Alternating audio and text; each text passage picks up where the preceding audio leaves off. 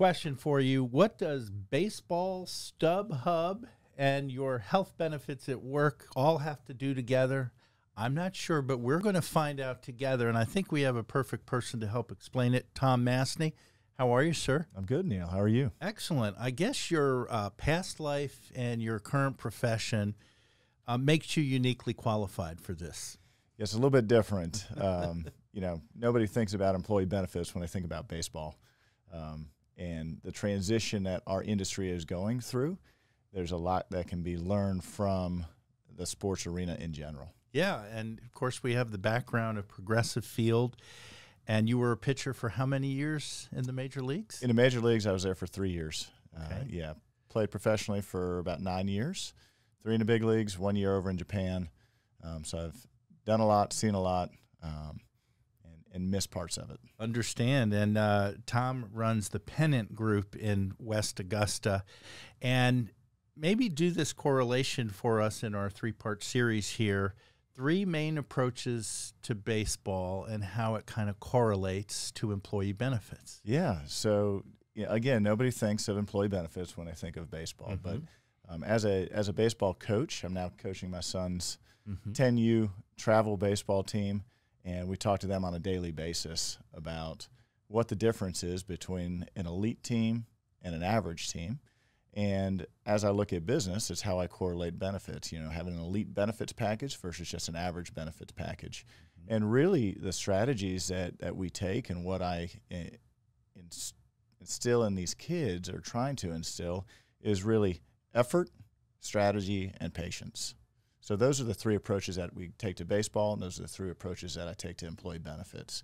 So I'll expand on that a little bit. Sure. So from an effort standpoint, it's not necessarily the skills that you have on the benefits world or in the baseball field. All right, so let's start with effort. I get it, being an old baseball player myself. You got to hustle, but how about effort as it relates to benefits? Yeah, so like baseball and sports, in order to achieve a goal, which is usually victory, it takes effort.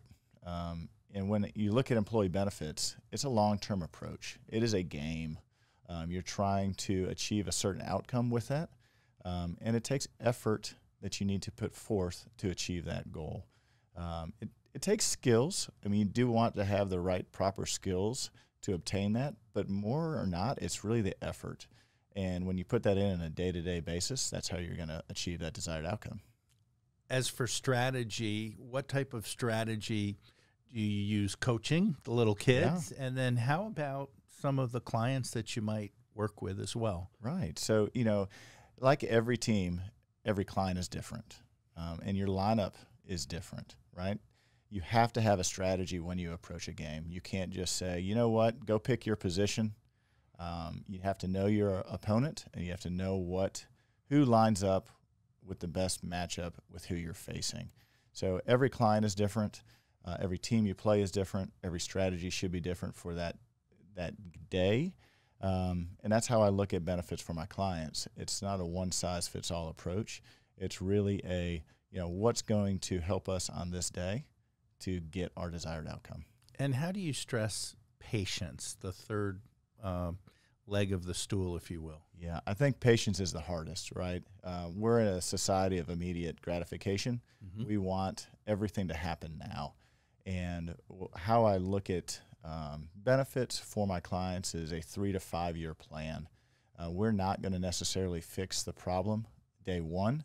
The first step in anything is realizing that we have a problem, and then how do we fix it? And that's where the strategy comes in. But we have to be patient to get there. It's like I tell my kids, right? We're going to go down a path with the strategy that we think, and sometimes it's going to work and sometimes it's not.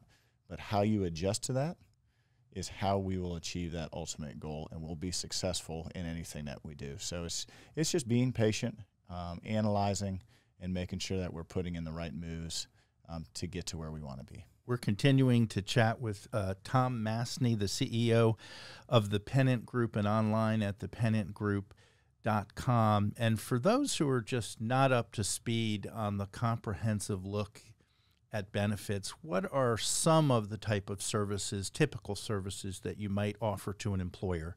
Yeah, so we are an employee benefits consultant. So we look at your benefits package holistically, but our main focus is medical insurance, dental, vision, and then we do some short-term, long-term disability. We don't do any retirement planning. We don't do any property and casualty insurance. Our strict specialty is employee benefits on the medical side. Okay, fair enough. How were you able to measure success in the baseball world, and how do you measure success for your clients? Yeah. So like I said earlier, success is measured differently. Everybody has a different desired outcome, and success means different things to different people. The way I measured success is how I looked at my ultimate goal. I think in anything in life, we talk about goals and setting goals and trying to achieve those goals. And a goal for one company may be different than another. But in baseball, I measured success on small, measurable, meaningful, incremental outcomes on a day-to-day basis. So I would go with what I needed to work on, and I would work towards that goal. And that little, maybe it was a flaw in my mechanics, and I would just focus on that. And I may not see the desired immediate outcome the next time out, but over time, I would start to see the patience. I would start to see that it would reward me for the hard work that I was putting in. Interesting. So do you also tweak the way your clients approach benefits, not only from services, but maybe even the way that they can pay to have the type of insurance? Yeah. So, again, really it's sitting down on, and having a conversation with each client of what are we trying to accomplish, and approaching it saying, hey, maybe we need to just be fully insured. Maybe we need to just go status quo for right now until we figure out what's going on. But ultimately, it's what are we trying to accomplish? What's your end goal? Why are you offering benefits? And then putting the right funding mechanism, whether that's fully insured, self-funded, or level funded, in place for that client that's going to help them reach what they're trying to achieve. Sure. And I'm always a big believer in transparency. And how do you equate that to baseball and also to taking care of employee benefits? Yeah. So we're in a world now where we have access to a lot of data. Transparency is key into making any informed decision. So for baseball is now becoming data-driven. Sabermetrics have become, basically the key behind baseball, and that's why we see all these shifts, and that's why we see analytics. And at the end of the day, that is starting to trickle down into benefits, and I think that's a good thing. I looked at transparency when I was playing baseball as if I know what I need to accomplish and what other people are thinking about me and what my weaknesses are, then I can actually fix them. I can do something about it to achieve my ultimate goal. There was a gentleman that was a consultant for the Cleveland Indians when I was with them. His name was Carl Keel. He wrote a book called The Mental Game of Baseball. And I remember vividly sitting down with him after a bullpen, and I had struggled, and he said, well, what's going on? I said, I really don't want to talk to you about, my bullpen, right? Like, what do you know? I didn't know his full background. Yeah. Shame on me. But he started asking me questions about what was going on, and I said, listen, I have a sinker, and it's just not sinking the way that it used to sink. Right. And I want that pitch back. And he looked at me and said, you're never going to have that pitch back. I said, well, I really want that pitch back because that was my go-to. He said, you're never going to have it. Forget about it. Just move on. And he's like, what you have today is what you have today, and what you have tomorrow is what you have.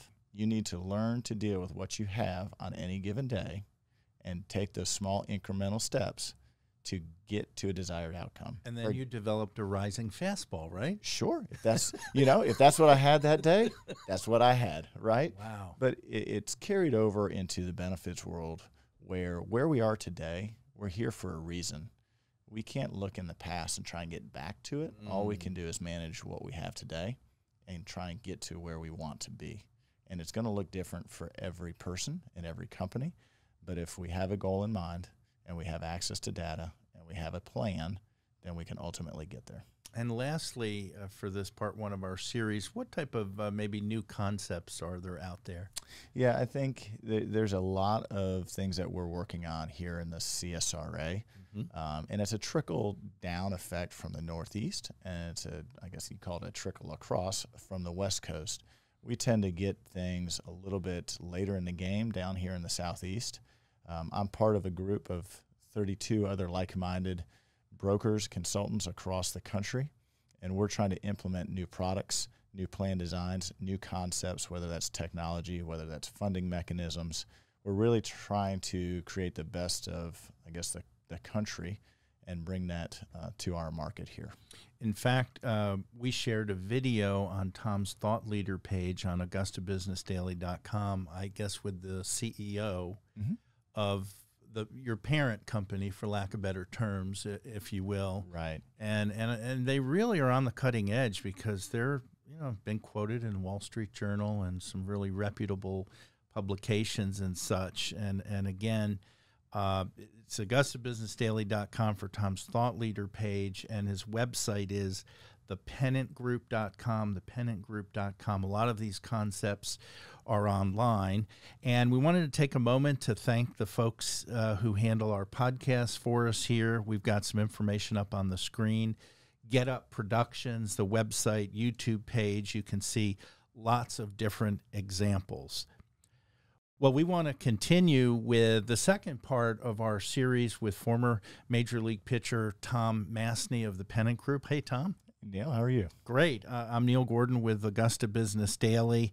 And because Tom's previous life was so heavily involved at Progressive Field and at baseball stadiums, we thought we would use an analogy, if you will, a correlation of Stubhub as it relates to how baseball works now, and then also how that correlates to employee benefits. Why don't we start with why people are using Stubhub now?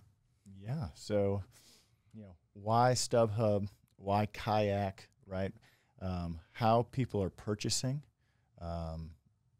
tickets has really changed, and it's a changing in employee benefits and how we access care, where we go, why we go, and what we're getting out of it. So we look at Stubhub, and Stubhub, there's many different ways of getting tickets to events, but Stubhub is very widely known, and people go to it for a number of different reasons. But really, it's price, outcomes, and options. And convenience too, right? Right, it is. It makes it easy, but it's really about, we know what our price is. We know what we're willing to pay. We know options, where we sit, why we sit there, and then we know what our outcomes are, because if we sit here, we'll get this result. We also are sometimes willing to overpay for a particular ticket because we know that outcome that we'll get will be a more desirable outcome. And that is starting to correlate into employee benefits. We have technology now that allows you to see what the cost of procedures are before you get that procedure. We also know that some doctors are not as highly rated as other physicians. So why would I go to one physician if my outcome won't be as good as going to another? And sometimes that physician or that facility might cost a little bit more money, but my outcome is going to be better. And my chance of reoccurrence or having to have a secondary follow-up procedure is going to be less by going to the higher-priced option. Makes sense. And Tom Mastny is the CEO of the Pennant Group, and although you can't buy a pair of tickets to the doctor's office at thepennantgroup.com, he does have lots of great information to try to help you. And do you feel your industry is, in fact, going more and more to technology and transparency, and what do you think the future looks like? Yeah, it is. It has to. Everything in our world is going that direction. There's been legislation that's been passed down and being proposed that is requiring that, full transparency. We're trying to get hospitals to put out what every procedure charges and is charged for. so that you know going into it what your cost is going to be. And I think that's huge. Let's correlate it to going to the grocery store. Mm-hmm. All right, so if I go to the grocery store and I'm checking out and I buy all these items, I got a cart full of items, and I go up and I start scanning everything, and I know how much money that I can spend and I'm willing to spend, and I think I know how much this costs. But at the end of it, I go to check out and give them my credit card, and the checkout person goes, well, we'll send you an invoice. We'll send you a bill in 30 days, and that'll tell you how much you owe. Surprise! Yeah. Unfortunately, that's how our world works. That's how the medical community operates, and technology and legislation is trying to change that. And I think that's huge for our market and our industry, and we have to evolve. Employees have to evolve, employers have to evolve, and consultants have to evolve with them to stay on top of that so they know what products to put in place to help them achieve their desired outcomes. And specifically, if an employer has an idea of what a procedure may cost for an employee, will that impact what you suggest the plan an employer chooses? Meaning, I know they can share the benefit cost with employees, but there's other ways that they can actually pay medical bills. Is that right? Absolutely. Absolutely. I mean, there's a multitude of different options out there. I think first and foremost is getting data. Data is key. And what one company implements from a plan perspective may be completely different than what another company does. But it's based off of the conditions in the group and the costs that are driving the premiums. And until we know that information, we can't make recommendations of what we put in. We're just kind of throwing darts and hoping something sticks. But from a consumer standpoint, cash is king. Everywhere you go, you can pay cash, and that might be the cheapest option for you. I know physician practices, doctors, practices, hospitals, they'll take cash because they're looking for cash flow. And instant cash flow means that they can pay bills a lot easier, and they'll give you a discount for it. So, I'm not saying that is the end-all, be-all way of doing this, but for certain employees, for certain groups, that might be the route to go. Yeah. Do you ever have these Stubhub-like conversations with any of your clients or people that you're just trying to introduce your trustworthy service to? Absolutely. There's a concept that's going through our community. It's going across the country, and it's direct primary care. And it's basically providers and physicians are fed up with the system also. And they're looking for better quality life and to truly get into medicine and get back to the reason that they got into medicine, and that is to service their patients. So direct primary care is in our community today, and it's continuing to grow, and that is an avenue that a lot of employers are starting to look at. Our ultimate goal with my agency is to offer a product that is a direct-to-employer relationship that puts the power back into the employers so they can make educated decisions on where they get their health care and where they're spending their money. And it's happening in every other service industry. Why not? Why not benefits? Absolutely. Well, to learn more about Tom's services and really to sit down and have a chat with him, a consultation, please go to thepennantgroup.com, thepennantgroup.com. He and his wife have relocated here to Augusta. Their office is in West Augusta. Again, thepennantgroup.com. And we're so thankful for the folks at Get Up Productions and the studio that they provide. And again, all of the information is up on the screen if you'd like to take a look at some other podcasts. And Tom's podcasts are all also chronicled at AugustaBusinessDaily.com. To continue the third part of our three-part series, which correlates baseball, the Stubhub ticket brokering world, and benefits for your employees as it relates to healthcare and such. Tom Mastny's with us. How are you, sir? I'm good, Neil. How are you? Excellent. Well, I really like what you shared about baseball in part one, and effort, strategy, and patience, and learning, and education and coaching, and then Stubhub with technology and transparency on what things should cost and decisions employers have to make. You say there are four benefit strategies businesses keep trying to work on to contain spending. Why don't we start with the first one, fully insured contracts. What does that mean? Yeah, so you know what the definition of insanity is, correct? You do the same thing over and over and you expect different results. Right. Well, unfortunately, that's where our world is. We are in a reactive community in employee benefits, and something has to change. So fully insured contracts is the world that we live in, and that is where we've been for the last 20 plus years. Augusta and the CSRA in general is a small market. So small markets are really employers that are under 500 from an employee count. Augusta is a step further down than that. I'd say our average size employer is probably in the 40s to 50s. Mm-hmm. Up until the last couple of years, we really haven't had access to certain contracts and different funding mechanisms. And we live in a fully insured world. So fully insured contracts is a strategy, believe it or not. It has been our only option, but it's a strategy that we keep doing over and over. The problem with fully insured contracts is there is zero visibility into data, so I don't know what our claims are, and there's zero control.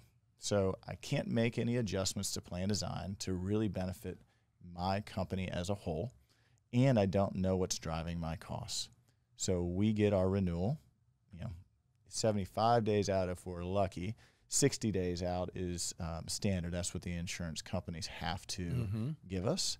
It's 45 days if you're in South Carolina. Mm-hmm. So right there, they're putting our backs against the wall and saying, hey, we need a decision right now. By the way, you're getting a 20% rate increase. Wow. And we say, why? And they say, well, wouldn't you like to know? Right?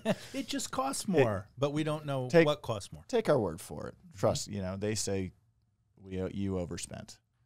Okay, well, tell us why. That's the biggest key, right? Why? And that's until you know why, you can't make an educated decision. We're living in a reactive world when we're in a fully insured contract. Fully insured contracts may be the right funding mechanism for you at the time, but it's not your only option. Okay. How about industry best practices? How does that play into all this? Yep. So industry best practices, kind of a general term, right? So when I say industry best practices, it's not consultant best practices.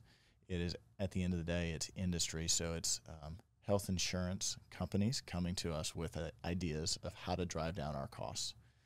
Well, again, if we don't have the data and we don't know what's truly driving the costs, and we're taking the fully insured carrier's word for it, well, their best interests may not align with our best interests. And we're putting most of those solutions are Teladoc, wellness, but they're owned by the insurance company themselves. So we have no ROI on really what those programs are doing for us. We're just seeing renewals go up and up and up. And we're taking the insurance company's word that what we're doing is helping. At this point, I don't want to just take their word. I want to see the data. I want the transparency. I want to put the right products in for our clients when they need them. We're continuing to chat with Tom Mastny, who's the CEO of the Pennant Group, a employee benefits company based in West Augusta and online at thepennantgroup.com. You believe we've been overpaying for activity over outcomes. What does that mean? Yeah. So like I said earlier, we are in a reactive world when it comes to employee benefits, especially if we're in a fully insured contract. Even if we're level funded or partially self-funded, but it's owned by the insurance company themselves, our data is very limited. We get hit with a rate increase. If you get a rate pass, which means no renewal, no rate increase, you're very lucky.